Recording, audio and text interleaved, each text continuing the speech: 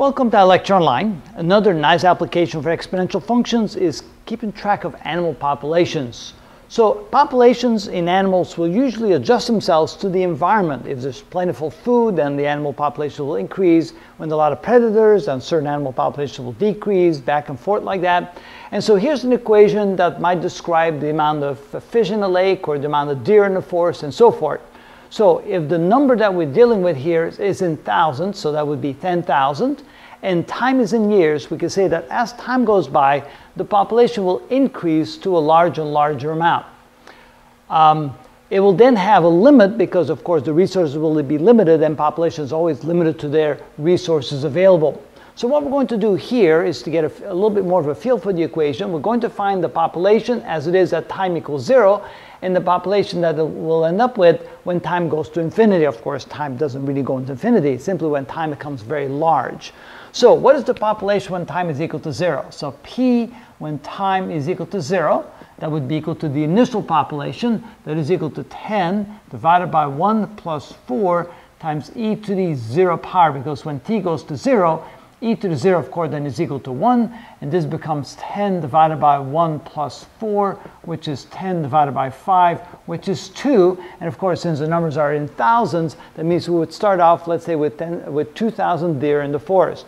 But if the food is plentiful and the predators are few, then the population will continue to grow until the deer population reaches the available resources in that particular forest. So what will the population be when time goes to a very large number? So the population when time equals infinity, or I should say approaches infinity, because it never actually reaches infinity, because that would take forever, is equal to 10 divided by 1 plus 4 times e to the minus 0.5 times infinity.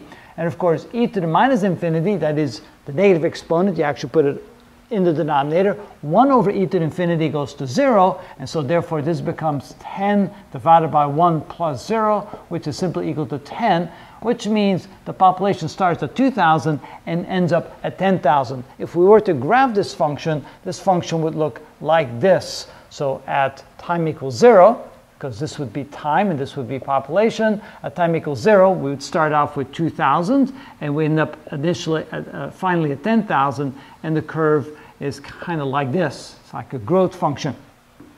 All right, so now we're trying to find the population after 2 years. So what we do now is we say the population when time is equal to 2 years is equal to 10 divided by 1 plus 4 times e to the minus 0.5 times 2.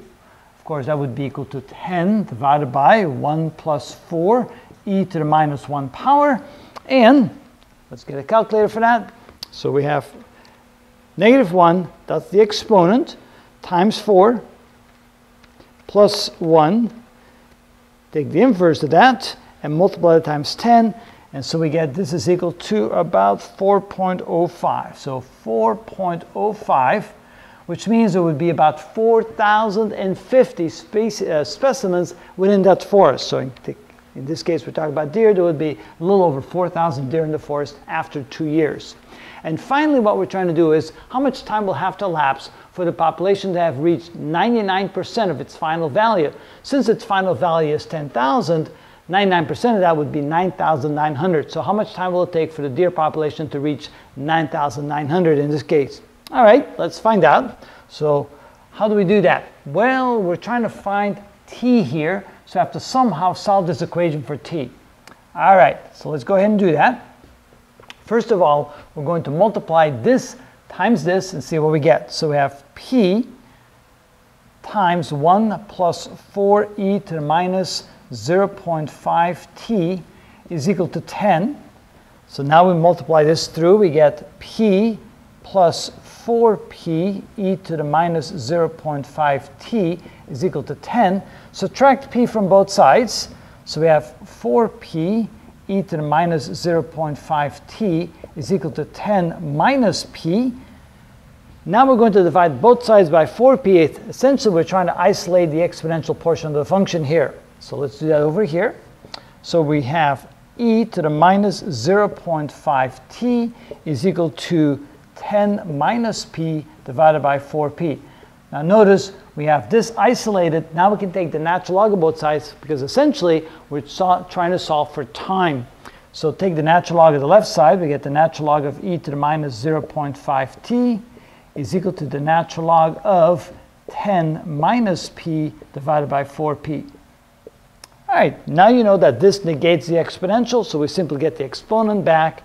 So this becomes minus 0.5t is equal to the natural log of 10 minus p divided by 4p.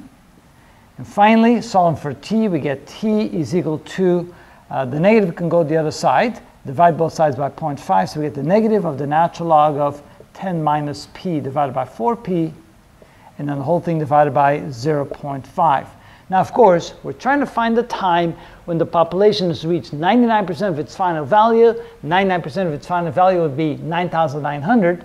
So this would become the time when the population is equal to 9.9. That would be 99% of its final value. So this would be equal to minus the natural log of 10 minus 9.9 divided by 4 times 9.9, and the whole thing divided by 0.5. Okay, now we need a calculator.